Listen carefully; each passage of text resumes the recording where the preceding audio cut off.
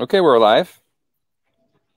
I'm here with my good friend Shammai Siskind, Eitan Ben Avram for Aleph Mail here in Pardes Tana. Bless up your beard, bless up your life. And I'm here with the one and only Shammai Siskind of Yerushalayim Ir HaKodesh, one of my unofficial rabbis.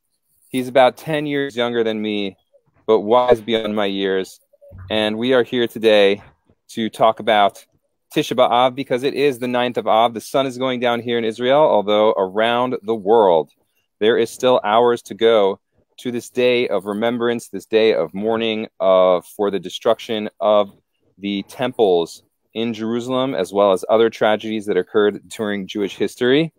Shammai is wearing his talis and his tefillin because we are also given permission to wear them in the afternoon, but not during the morning, because they are adornments, which is a very deep concept in them of themselves, right? That the talis and tefillin are adornments, and therefore we don't wear them in the morning because it brings us joy to wear them. But now we're wearing them in the afternoon. Welcome to ever just tuned in. And Shammai, where are you at? What's going on? Yeah, where am I at? Well, we're sliding into home over here with Tisha B'Av. And there's a transition that goes on between the first part of Tisha B'Av in the night and in the morning, and in the later part of Tisha B'Av in the afternoon. The practices on Tisha B'Av, they very strongly reflect the state of someone's mourning, God forbid, over a close relative. And as we approach Tisha B'Av, even in the weeks preceding Tisha B'Av, the practices of mourning become increasingly more intense. And then on Tisha B'Av itself, we are in a similar state as to someone who has just heard news of the death of a close relative. Like that's the level of intensity. And then, but by the afternoon, there's a switch, there's a toning down of that mourning, and there's some distinct practices that are different. Like we stop sitting on the floor. And as you pointed out, we wear our tefillin again. And these practices are to signify, okay, well, the loss has been felt, and we've internalized it, and we felt the anguish, and now we need to move forward into the next stage. So really, the second stage of Tisha B'Av is really in an ironic way, it's already focusing on the hope of redemption. Really, throughout all of Tisha B'Av, there's this echo of the fact that Tisha B'Av in its current state is not really what it's supposed to be. We have this very, very intense anguish and sorrow that we experience on Tisha B'Av, but really there's a hidden message in this day, that really this day was destined to be a day of celebration for the Jewish people already from the very beginning of Jewish history, even before the Jewish people entered the land, when they were still wandering around in the desert preparing to enter the land of Israel for the first time. That was really the original intent of this day, to be a day of tremendous national liberation, and to ascend to a higher place of spiritual maturity and connection to God. It was at that day that the Jewish people were meant to enter the land of Israel, or to at least begin their initial trek into the land of Israel. So you're traveling back in time to the first tragedy of Tisha B'Av, or at least the first really big notable tragedy, which is that it was on the 9th of Av that Am Yisrael listened to the negative report about the land of Israel from the spies that were sent in. And even though the gates were open for them to go in, even though they had divine assurance that they would be successful, they doubted and refused to enter the land, which then caused them a 40-year exile. Correct. So this is really the first calamity, right? The original sin, if you were, of the first Tisha B'Av that really fell the first domino that produced all the other calamities that all happened to fall upon this day. And it's not just ancient tragedies like the destruction of the temple, but it seems that throughout the generations, this day is a focal point for negative things. We know that the expulsion from Spain occurred around this time. World War I apparently opened up during this time. It's like this is a perpetual time of year that has very negative, shadowy connotations that we all seem to have to constantly deal with. But just to end off with this theme that I really wanted to hone in on, It's not like this that the importance of Tisha B'Av started off only because bad things started happening on this day. On the contrary, this day was destined to be, at least in the original plan, was destined to be a day that was very positive, like the most positive it could be. When the Jewish people ascended to their full again spiritual maturity, connection to God, confidence, inner confidence that they were able to succeed and thrive as a nation, and because of that fall, because they gave in to that fear perpetuated by the report of the spies, Tisha B'Av, it developed a completely different theme. But to remember that this day really in its deepest essence has the potential for tremendous redemption. There's one small little practice that we maintain, even as we're experiencing the most intense mourning on Tisha B'Av. There's one small practice that we maintain, which is that the Tachanun prayer is omitted throughout the day of Tisha B'Av. What is the Tachanun prayer? It's the beseeching that we do immediately following the Amidah, the silent prayer. People traditionally, right, they fall towards the floor. They stand they sit rather in a fallen over position to connote that to connote this feeling of lowliness before God, and they beseech Hashem. They beseech the Creator for whatever it is that they feel that they're lacking. Typically, people do an accounting of a moral accounting at that time. It's certainly a darker, or I would say more ominous type of prayer. And on holidays, this prayer is omitted, right? So we don't say this prayer during holidays. And on Tisha B'Av, of all days, this prayer is omitted. Now you might say, well, how does that really help me? Because the whole day we're talking about Lamentations, and the whole liturgy of that throughout the entire day is already negative. So how does it help me that this one little prayer is omitted? Shammai, let me just add some more flavors to what this note about Tachanun. Like, for example, Tachanun is said every day, but on Simchat Torah, on Sukkot, on Passover, when there is a groom who is about to get married that day in the minyan, you don't say Tachanun. Like, not saying Tachanun is a sign of celebration. So Correct. The fact that we're not saying Tachanun on Tisha B'Av, which is a day of mourning, has deep symbolic significance. Correct. Deep symbolic significance. And you might say, well, how does that really help me if the entire day we're sitting around speaking out lamentations and crying and mourning and everything? How does that really help me if this one little prayer is omitted? But really, it does highlight the root of what we're trying to do. And I feel that this very subtle message is very often lost. The mourning on Tisha B'Av is not just to recall this 2,000-year-old trauma and relive it once a year. That we can self-flagellate in some spiritual way, but rather it's to recall the potential that has not yet really been actualized. In its deepest essence, that's really what's going on. Yes, there were specific events. Yes, there were specific catastrophes, and we know them very well, and we list them, and we speak about them, and we go over them, and we don't try to brush them under the rug. And that's a real part of our experience. However, in its essence, at the foundations of what's going on, it is recalling the hidden potential of this day that has never managed to break forth.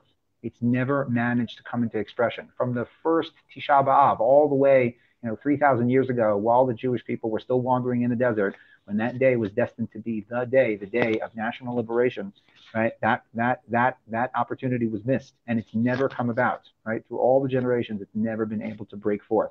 And every day when Tisha B'Av comes around, through the intense mourning, I mean, this is it's a pretty intense day. We're not eating, we're not drinking, right? We're sitting on the floor, we're speaking out very, very intense lamentations written by people who experienced firsthand tragedies throughout the generations. This is not a light day, okay? This is a very heavy day.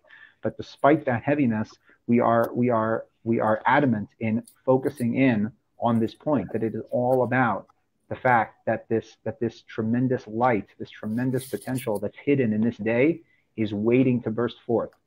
Okay, but Shammai, that's really what we're focusing on. In terms of bursting forth, and in terms of the concept and the ideal of what this day is about, where I want to just check in on a personal level in terms of how I'm experiencing that. You follow what I'm saying? Because it's like we're saying it's a day of mourning, but am I actually mourning? Like, I just had a baby. He's absolutely it's hard for me to conceive of how cute he is and how much joy he brings into my life when he smiles. I can attest to that. He's pretty cute. Yes.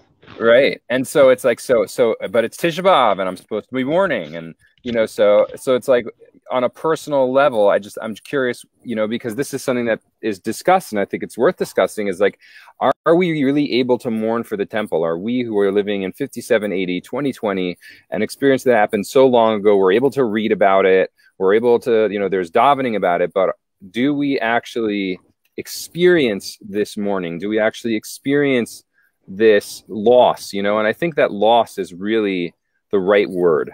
It's like, do we experience a sense of loss, like living in Eretz Yisrael and I can go around the corner and buy some shawarma, and I got my nice yard, like, and I have my family, like, am I really experiencing loss over the temple? Right, so I'm gonna throw it back to you. Okay, I'm gonna throw it back to you. Before you had a son, did you want a son? Did you want a child? Yes. You did, right? Yeah. So if I were to ask you, and we did have a few conversations about marriage and family before you actually were married and had a family. If I were to ask you at that period of time, how do you know that you want to be married with a family? Have you ever experienced it? Do you really think that it's really the greatest thing? I mean, how do you know? You just have maybe it's just a societal construct that everyone's telling you that this is what you should do. Maybe you really don't want it, right? Mm-hmm. How do you know that very this is really good what you question. want? Those are really good questions. So I have an answer, and I think that this answer is the only legitimate answer. The things that are part of our deepest essence, you don't need to have an explanation or even an external trigger as to why you want them, because they're just naturally part of your being.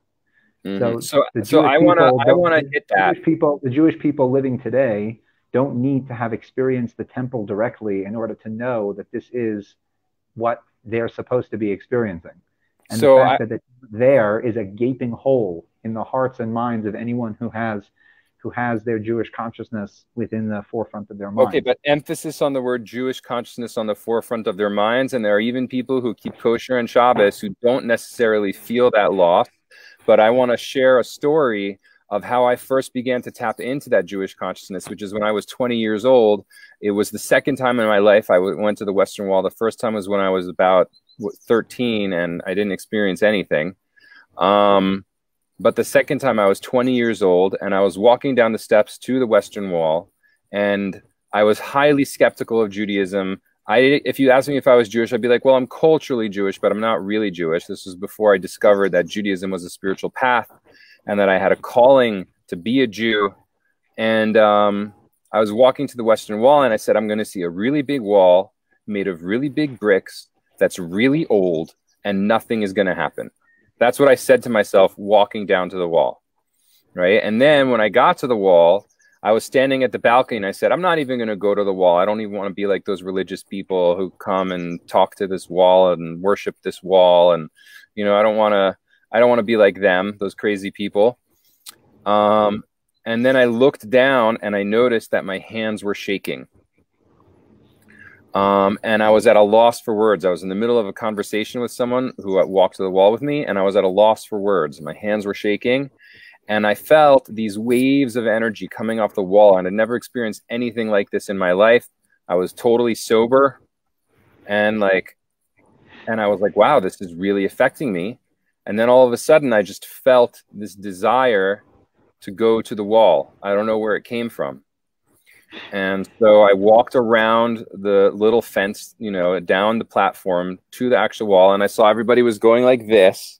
So I went like this, and I was just standing there leaning against the wall, and something inside of me was like, I am home. Right. And I didn't know where it came from because I didn't even know that the wall was part of the Beit HaMikdash. I didn't even know there was a Beit HaMikdash. I didn't know any of that stuff, but some part of me was like, I am home. And I didn't even know that at the end of the Haggadah, we say, Lashana Haba the Yerushalayim, right? I didn't even know that we always prayed for over 2,000 years next year in Jerusalem. I didn't know that the little Jew inside of me was finally returning to Yerushalayim. I didn't know, but some part of me knew, right? And that's exactly connecting to what you're saying, that there's some things that are so deep that you don't need an explanation. Yeah. Well, thank you for sharing, Eitan. I apologize that I have to run because they're waiting for me to daven. Oh, really? This is it? Okay. Thank you. Yeah, thank you for hopping me though. I appreciate it. All right. That was good. All We'll right. talk later, man. All right. So actually, I'm going to keep going, and I'll talk to you. Okay. Bye-bye. All right. Later, brother. Okay. So now it's just me here in the Holy Land, and I'm just going to keep on rolling with that. So there is this deep connection. Some Jews are cognizant of it. Some Jews are not cognizant of it, that inside of them is this connection to Yerushalayim, is this connection to the Holy Temple in Jerusalem. By the way, for those of you who are wondering why I have my beard in a ponytail, considering that I run Aleph Male, which is a beard grooming company, it's because this is the best way for me to take care of my son, because I wear him, and when I'm looking down and my beard gets caught, and so I put in a little ponytail so it's easier to pull aside. That's just a side note. But so this deep connection to Yerushalayim, this deep connection to the temple that's inside every Jew, I can personally attest to the reality of that.